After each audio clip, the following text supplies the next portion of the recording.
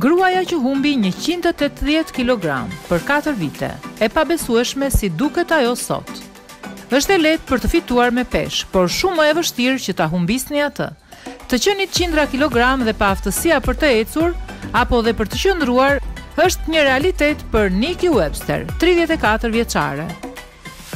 Pikërisht në këtë moshë, ajo peshonte plot 300 kg.